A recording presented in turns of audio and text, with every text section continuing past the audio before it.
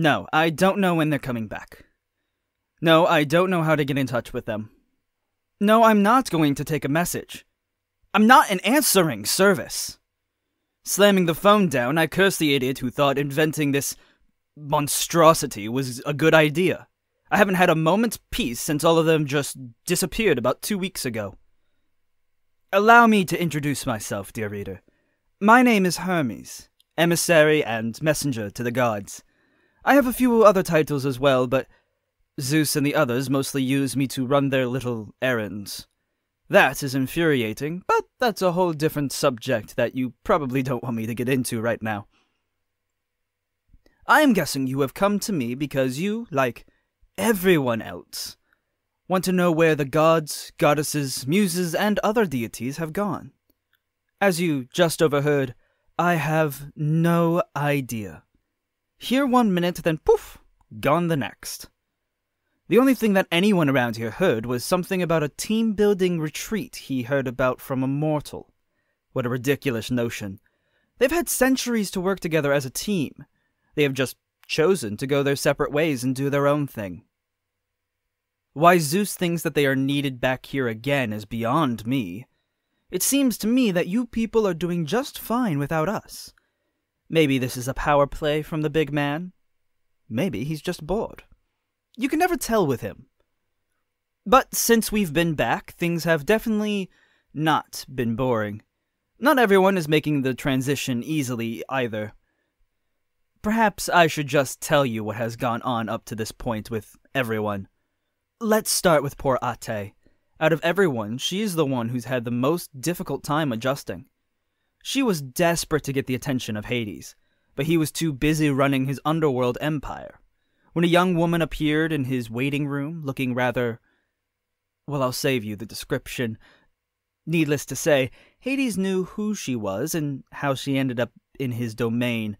He went to confront Ate, making it clear that she had to stop or suffer the consequences. Heartbroken at being rejected, she threw herself off the roof of a building, witnessed only by Prometheus, who she had released from his rock in Tartarus. She killed the mortal body, but her spirit is still out there, somewhere, waiting for a new host. Prometheus is trying to adjust to the world. Hades is not happy that Prometheus is on the loose, but hasn't it made it a priority to get him back either? So, Pro is in hiding right now, trying to figure out what his next move is going to be. Frankly, it wouldn't be that hard for me to find him, but I understand what he's going through, so I'm going to leave him in peace. For now. There is a very sexy goddess around named Moxie. Besides Aphrodite, Moxie would be the only one I would do absolutely anything for. No questions asked. She, like Ate, looked for host bodies in order to do what she wants. I heard that she left Ares drooling in her wake, especially when she's inhabiting redheads. Moxie is a public relations genius, so she's going to do her best to make us look better to the mortals. Yeah, good luck with that, my dear. Hephaestus is not on the team-building retreat. When Zeus first came up with this cockamamie idea, he dragged Hef into it first because he needed construction done. He has worked the poor guy to death. Well, not literally, of course, he's immortal, he can't die. But anyway, his relationship with his brother Ares was pretty bad. But can you blame him? That whole having an affair with Hephaestus' wife thing really pissed him off. Ever since the recall, as I like to refer to it, they seem to have patched up their differences. Until Aphrodite returned. Then it all went to pieces. Hef became jealous again when he found out that Aphrodite had been to see Ares at Ware Security, his new business. He and Ares had a knockdown, drag-out fight that was only stopped by Hades. Yes, it is true that Ares did kiss her, but he rejected her out of some newfound respect for his brother. I'm not sure what Ares is up to now, truth be told. He's trying to be more level-headed, not as quick to lose his temper, and more respectable. Anyway, Ares showed him proof that he had sent Aphrodite away. Still can't believe that one myself. She had tried to work things out with Hef, but he's not sure what to think. I believe that the sabotage at one of his forges sent him over the edge. He asked Ares for help to find out what was going on, packed his bags, and left. No one knows where he's at, or when he'll be back. His leaving in the middle of a huge construction project made Zeus mad. So he put Ares in charge of the forge, as well as finding out who is trying to run the gods and goddesses out of town. Ares is going to be too busy to talk to Aphrodite, so I'm planning to make sure I spend some time with her too. Console her, of course. But she may be too busy with her harmony business to spend time with me. Perhaps I should become a client, just so I can be close to her. Lovely Demeter, goddess of the harvest and of sacred law, is thrilled to be back. She had been reunited with her beautiful daughter Persephone and had planned to open a little diner. I've always thought that she was more of an earth mother.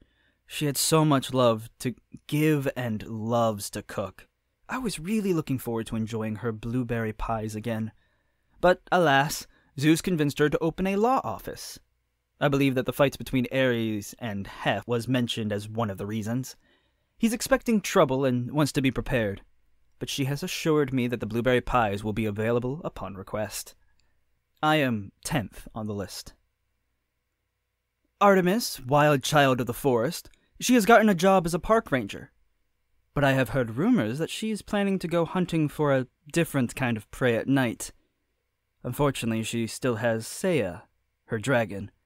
That thing hates me with a passion. Maybe he needs to go spend some time under the sea.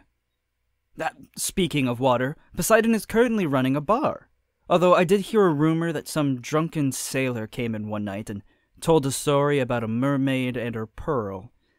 Poseidon got seriously pissed off, and it blew up from there. The poor sap of a sailor never had a chance. Now Poseidon is off on an epic adventure, looking for other pearls. I think Athena is the one who will stand up for the rights of you mortals. She strongly believes in righting wrongs, which is probably why she revealed some very shocking details about things from the past. Of course, some of the things that your politicians are doing regarding women's rights are rather shocking to all of us. Athena will be your champion, and she is going to do some serious butt kicking, I have a feeling. Apollo is still a hopeless romantic, and Erito is still writing his poetry. Although now he is teaching your children. That should be a trip and a half. I delivered the summons to Hecate, but she is in some place called Las Vegas right now, and is having a hard time getting here. I checked out that place, and it blew my mind. It looked like one giant bacchanal with flashing lights, endless food, and wine. Dionysus was here for a while, but after I told him about what I had seen in Vegas, he packed up and took off. He always liked to be the life of the party. Hestia has opened her own restaurant, and the smells that have been coming from her place have left me drooling. She still has the special touch. I'm going to have to find an excuse to drop by and see her more often. Although, eating her food, and then having some of Demeter's blueberry pie, will put me to sleep. And I'm not sure I want to do that, considering Morpheus has turned up. From what I hear, he's been tormenting people in their dreams already. He's not one of those you can keep an eye on, but I am going to try. I ran into Nemesis at the courthouse when I delivered Zeus's message to her. She had a gleam in her eye that I've never seen before, and that worries me. Maybe I should talk to Ares about having one of his secretary men keep an eye on her. Perhaps I'll take her to Nox, a new nightclub that Nyx has opened. Man, the grand opening was a blast. It went over so well that Nyx has gone in search of places to open more clubs. I hope she comes back soon.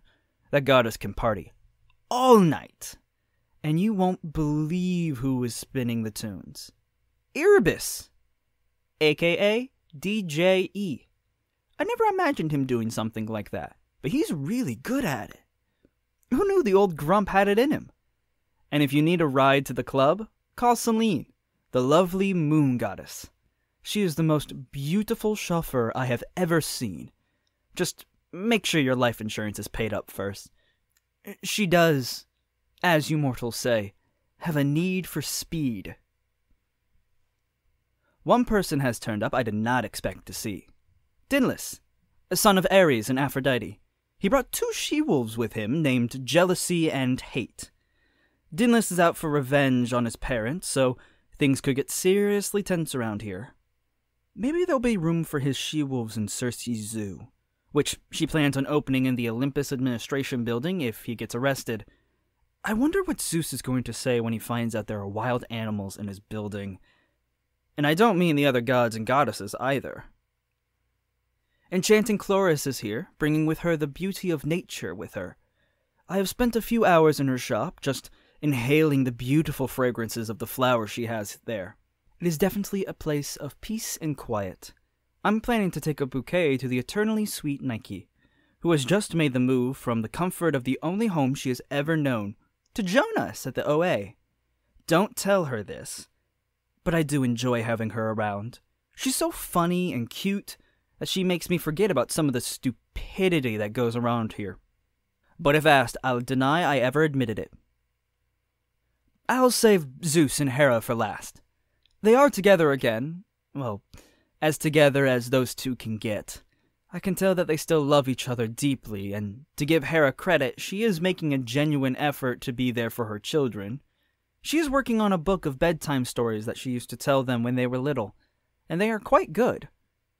But Zeus is so busy trying to orchestrate this little plan of his that I don't think they've spent much time together. They are working well together, though, which is a vast improvement over how it used to be. Frankly, all of them have changed. Perhaps centuries apart made them grow up and mature a bit. I'm not sure. What I do know is that whatever Zeus has planned, it's big. Before you ask, no, even I don't know what he's cooking up in that pea brain of his. On the other hand, if I did, I wouldn't tell you. I mean, if I told you, then what reason would you have for coming back every day to see what's going on? Now, get out of my office. I have work to do.